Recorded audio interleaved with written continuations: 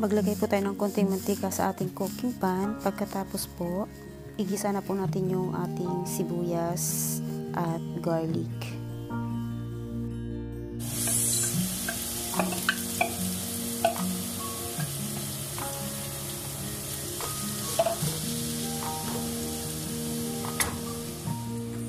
Ayan, huwain na po natin yung talong guys. So, lilinisan natin yung talong.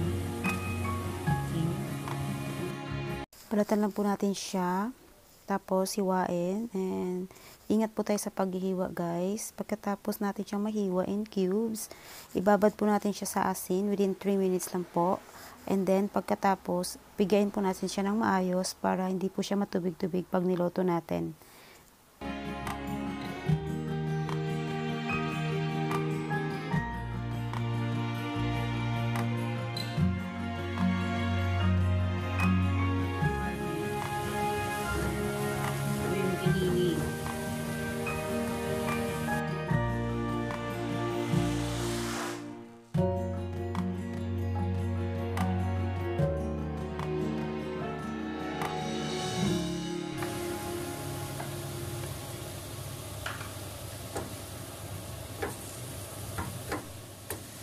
And now, lagyan na po natin yung talong.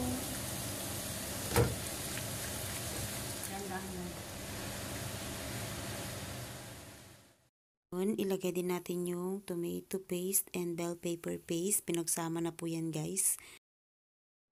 And then, haluin po natin guys. Stir po natin. Lagyan po natin siya ng asin.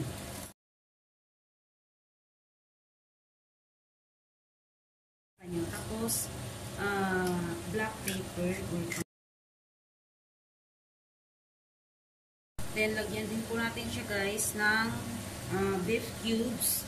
Kasi yung giniling po natin is a beef. So, beef cube po yung gagamitin natin. Okay? Half lang po ng beef cubes ang ilagay natin guys. Now, sweet chili. Sweet chili powder. Ayan.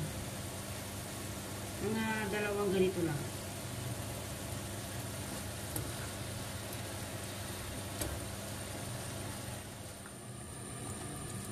Dahon ng sibuyas.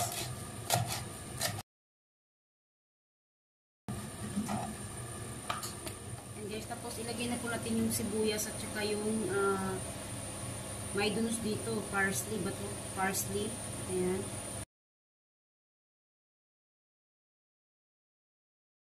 Ilagay na po natin.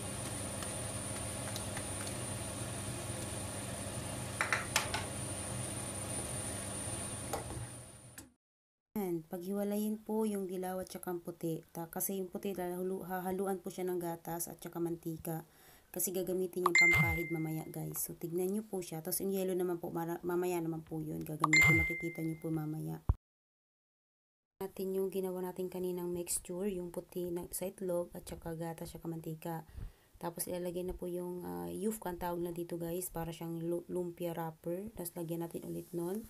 Para hindi po siya dry pag lulutuin o ilalagay sa oven.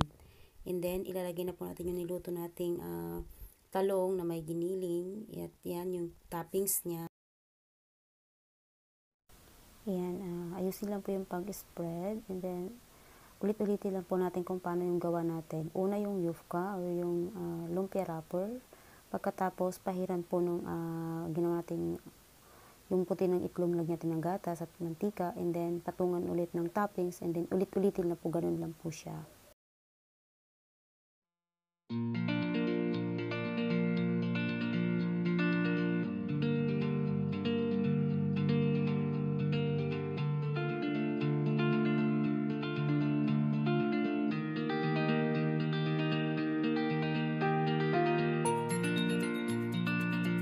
Dilaw po ng itlog guys na hiniwalay natin kanina. Lagyan po natin siya ng mantika at ipahid na po natin yan. Yan na po yung last steps na gagawin natin.